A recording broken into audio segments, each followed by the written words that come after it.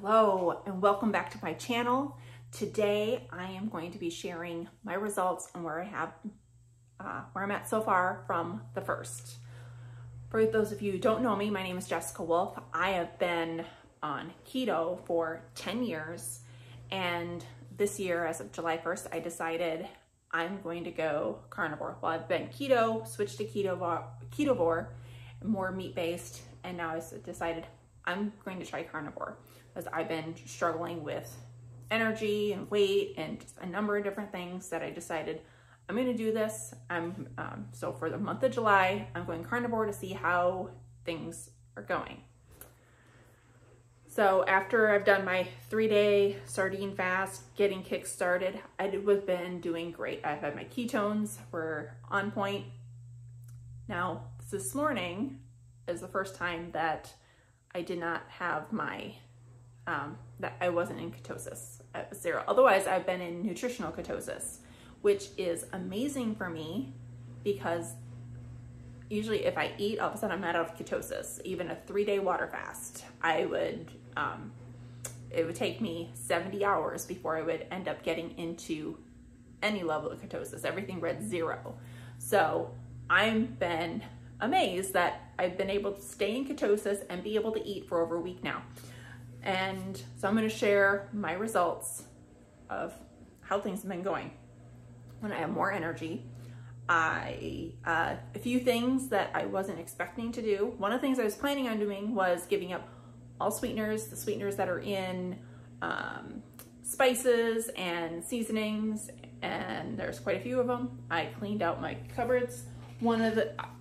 The only thing I was allowing myself were going to be the flavored element packets, which I absolutely love. However, I've been without them for the last couple days and have been doing even better. So I've eliminated even these packets as flavored water and been drinking plain water, but carbonated. Because I don't like plain water, but if I carbonate it, I'm good. So that's what I've been doing.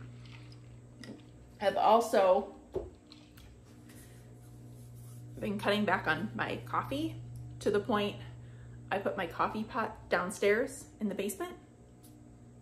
And if I put it downstairs in the basement, when I get up in the morning, I don't want it that badly to go down and get it or to brew a pot of coffee. So that has helped me as well. I thought I was using coffee to help prolong the hunger, and really it was making me more hungry as I'm going through this. I'm finding so much more out.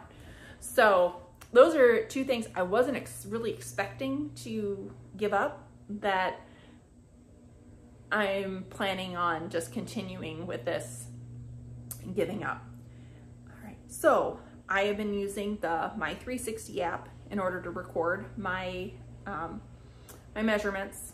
So it makes things so much easier. All right, so for weight loss, since the first, I am down 6 pounds, which is great. My body fat is 0.3% lower. This is a short period of time. I wasn't planning on, I was actually, after my sardine fast, I was expecting to gain some of that weight back, and I haven't. So I'm happy. In the app, it gives you your body surface area, and that has been down 1/10 of a square foot. But my lean body mass has increased 1/10, and that's exactly what I want. I want to know that I am burning fat and building muscle, which, knowing that my ketones have been in that nutritional state, have been great indicator of that. And then today I am starting the PSMF. So that's protein sparing modified fast. And I'm going to be doing that for 10 days. So it's high protein, moderate, I'd say low fat, and lower in calories. And I have that all planned out, how I'm going to do that. But that's my results for the week, and I am feeling great. I have more energy than I did before. I am using my StepBet app to keep me motivated to get my steps in, and I actually haven't had to check on where I am throughout the day like I used to make sure I had my steps in.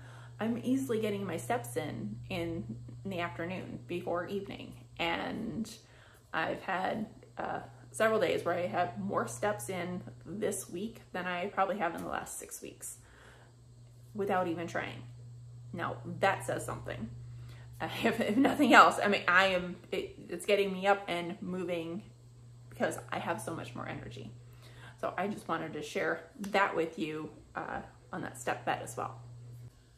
So if you've enjoyed this video and you want to learn more about keto, ketovore, carnivore, make sure you hit the subscribe button, like this video, and turn on that little bell notification so then you'll be alerted anytime I'm doing these updates and sharing my experience, not only with the carnivore, but also my daughters are more keto, ketovore, and so I will be sharing tips on that as well.